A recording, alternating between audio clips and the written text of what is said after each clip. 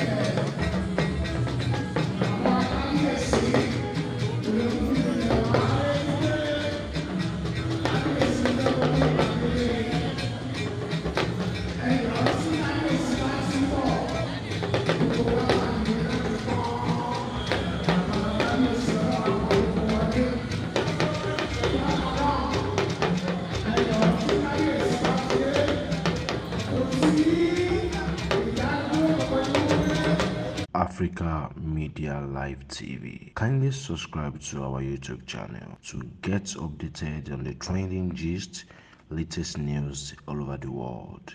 Like our page, subscribe, and share.